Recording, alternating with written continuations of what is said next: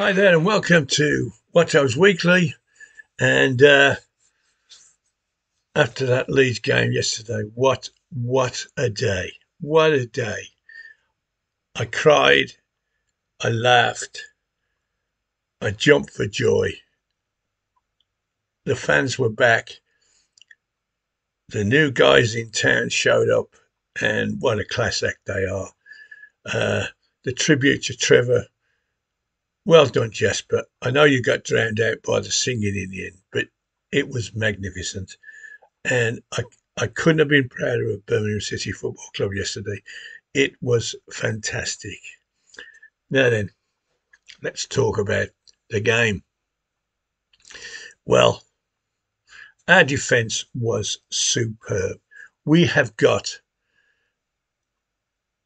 what will become two of our all-time great fullbacks.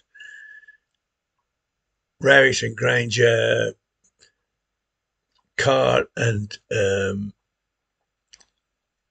Villa lad, can't remember his name. Going back to Hall and Green, these two are the absolute business. They are superb. A central pairing, fantastic. Experience of Long and the speed and the power of Sanderson, fantastic. And if we win the next 20 games 1-0, you won't hear a complaint about me from me. As I've said before, we're still a one goal a game side, and we've got to play very, very well defensively to win with one goal. Now, if there's any,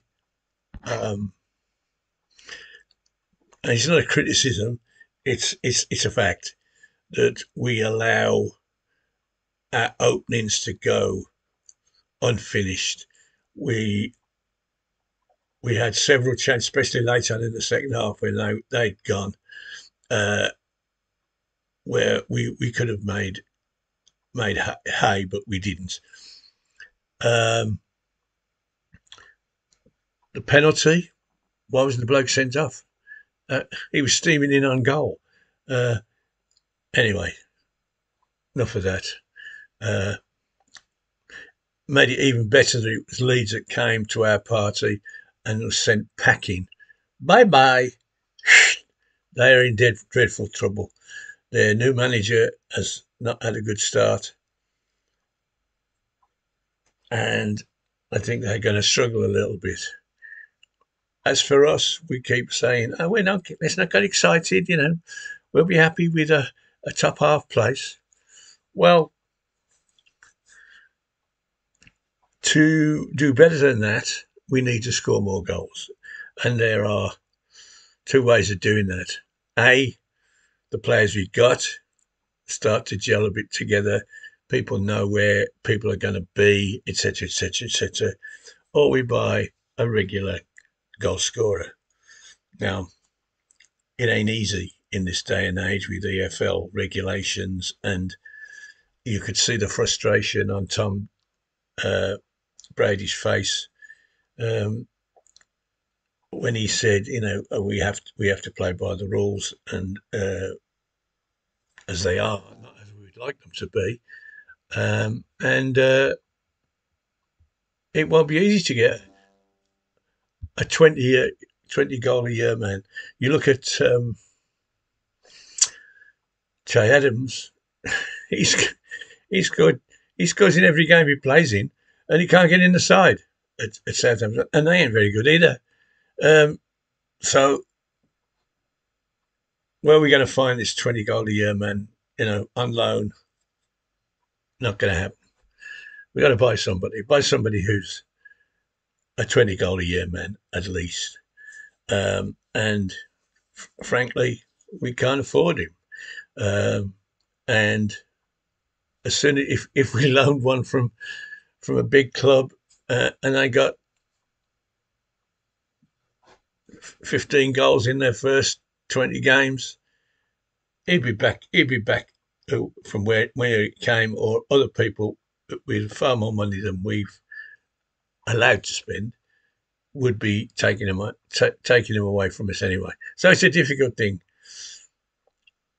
I think, to be fair to Hogan particularly, he looked sharper yesterday than he did at any other time uh, of last season, where he did struggle apparently with a groin problem, which he's checked. He looked sharp, but one of them days he had two or three good chances, but he never hit the target.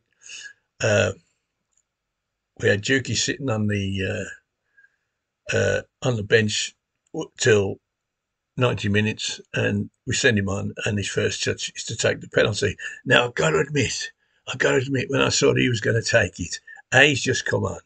He's not, he's not kicked the ball, and his record with penalties isn't that good, to be honest. I can think of a fair number that he's missed, and so it was a bit of a fingers crossed job, and luckily he managed to hit the goalkeeper's foot, and instead of it coming back out, it rocketed into the net.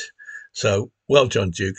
Well done for having the balls to do what you did. Wasn't pretty, but hey, still counts the same. And now we've got a week's gap.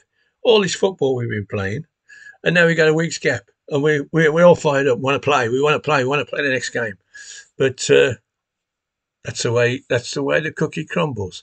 We've got a pretty crap draw in the League Cup with respect to Cardiff. Not going to fill the ground, unless, of course, Blues come up with some sort of incentive. Kids for £1, £5 for everybody else, and fill the ground. Why not? Why not? There were people that were desperate to get in yesterday, couldn't.